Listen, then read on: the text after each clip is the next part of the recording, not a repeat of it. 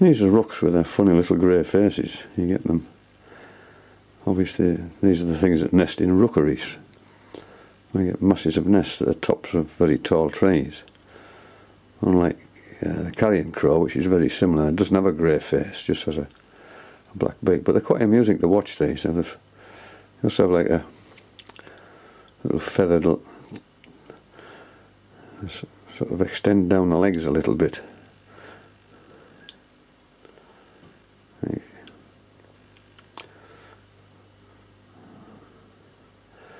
But they obviously have a sort of definite pecking order.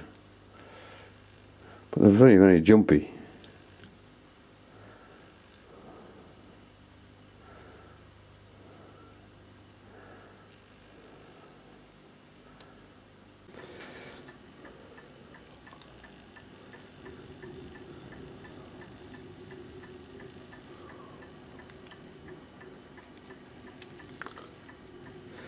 A yellowhammer and a cock chaffinch, just picking up grain which I've put out in the garden. Oh, a bonny bird there. It's winter plumage, absolutely fantastic.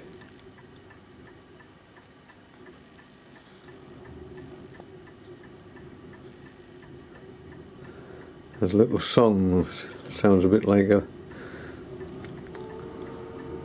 little bit of bread and no cheese. A little bit of bread and no cheese when it's on the sitting on top of hedgerows in the springtime.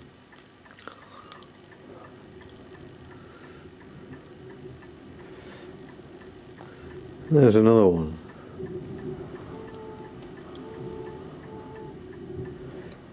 Isn't that just a stunning little bird?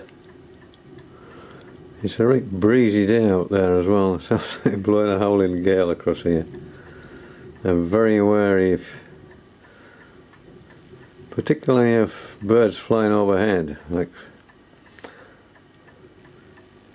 the slightest bare shadow overhead and they're off, in case it's a sparrowhawk, which we do occasionally get, but the biggest danger in suburban gardens, of course, is cats, which kill millions and millions and millions of birds every year, particularly young fledglings.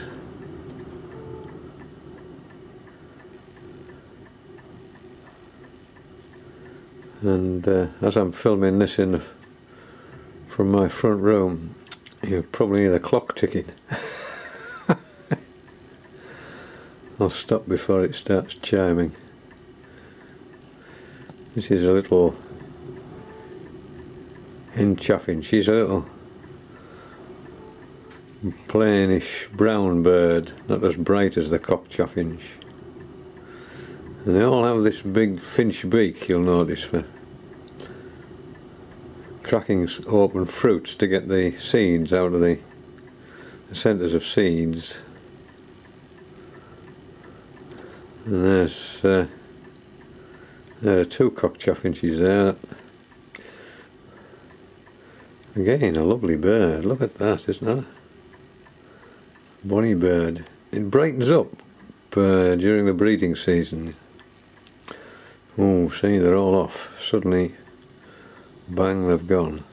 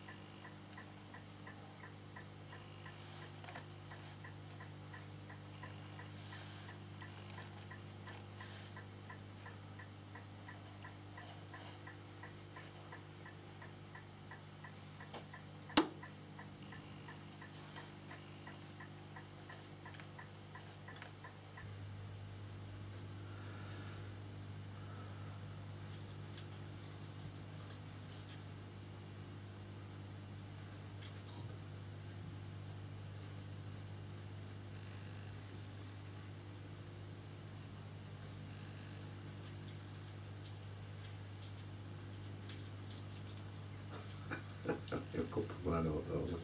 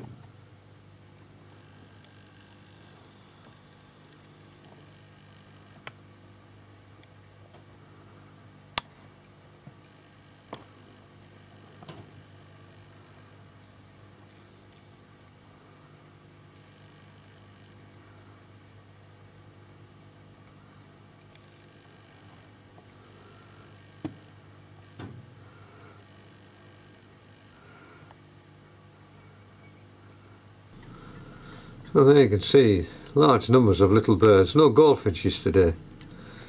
All because you just 2 handfuls of canary seed brings them all in. Once they become confident, they're having said that, something obviously flew across and they were off. Their big worry is sparrowhawks. So they like to be able to see all around them and clear aspect above them, so they can see any predator approaching, whether it be next door's cat or some sparrowhawk. I've never actually seen a sparrowhawk here, but I'm sure these feeding places will be on its rounds.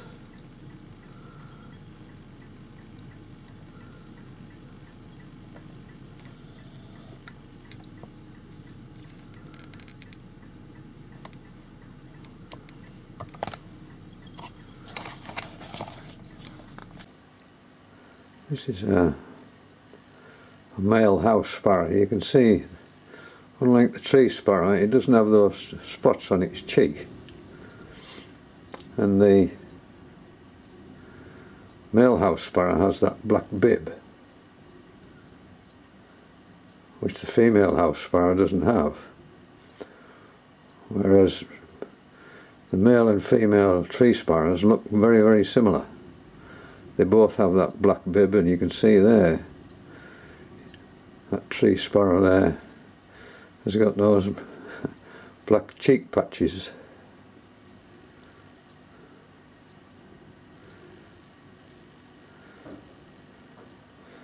There's the house sparrow, which is alongside it, doesn't have it. The tree sparrow is also a little bit smaller.